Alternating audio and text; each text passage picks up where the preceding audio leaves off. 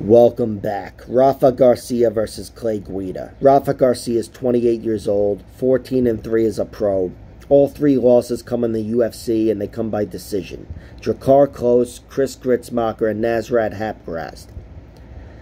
And while I was quick to shit on his cardio, and still I'm not completely sold that he's got the best cardio, I do think I underestimated his cardio after he lost to Chris Gritzmacher. He definitely faded in that fight. And Gritzmacher is a guy that typically, if you're not going to smoke him athletically, he does build as the fight goes on. But overall, between the three losses, the fact that Rafa wasn't finished, I think bodes well for his toughness. You know, he's definitely not the best striker. Neither is Clay Guida, of course. But Rafa Garcia is he's got a chin on him. Speaking of knockouts and whatever, he's only got one of them in his 14 victories. And he's got 8 submissions, 5 decisions.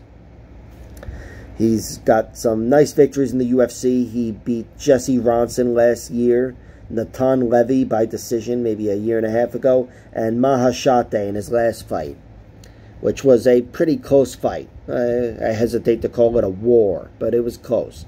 But still, Rafa Garcia was steadily outworking him and getting him down all 3 rounds.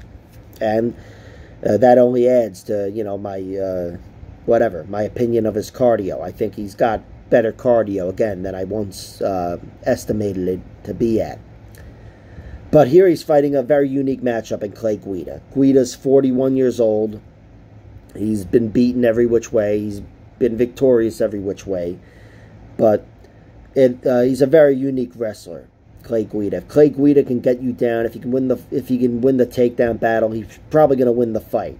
Because if he gets any takedown on you, he's probably going to be able to get it on you, you know, for the whole fight. Clay Guida is a relentless wrestler, and again, he's 41 years old, so he's probably getting older and slower and whatever, but he's still the more energetic fighter in most of his fights, and that's what I expect to be the case here.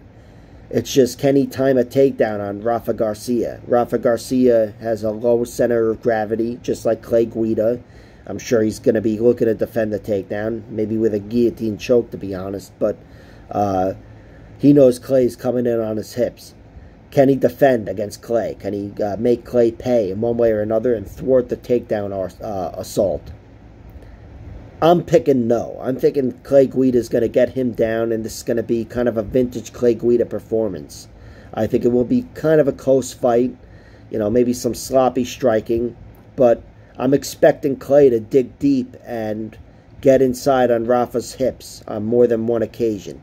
Again, it could be tough taking down a fucking bowling ball, but with no threat really on the feet, aside from just, you know, the big overhand right.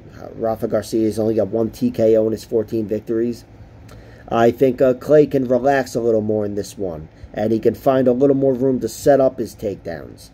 You know, and maybe Rafa will flip the script and end up trying to get Clay on his back. I know he probably thinks he's got better jiu-jitsu and can put Clay Guida away, but getting on top of him is a pretty tall order. Regardless, I see the value on Clay Guida. He's at plus 210. I saw this instantly and said, I'll jump on that.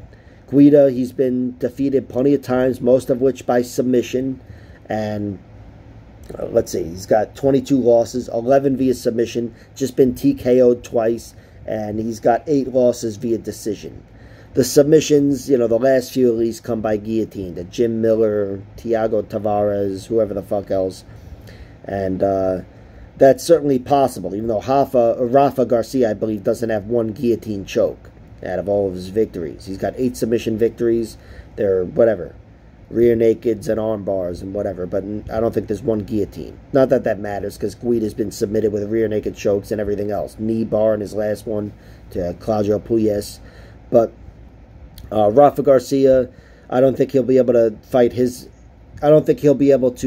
the fight he's looking to fight in every fight, which is taking the guy down and being on top and working him over methodically. I think Guida's wrestling is going to take that right off the table, and I know if they're in any sort of a hard fight, even at 41 years old, I trust Clay Guida to fight to the bitter end. Whereas Rafa Garcia, I expect him to fight to the bitter end too, but You know, I don't think he'll be working as hard in round 3 as Clay Guida. So Clay Guida by decision is the pick. Clay Guida by decision or TKO at plus 300 is the bet, because they fucked this up. They have decision at plus 225 or KO and decision for plus 300.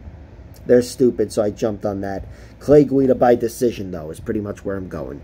Like, share, subscribe, all that horseshit. Check out my other videos.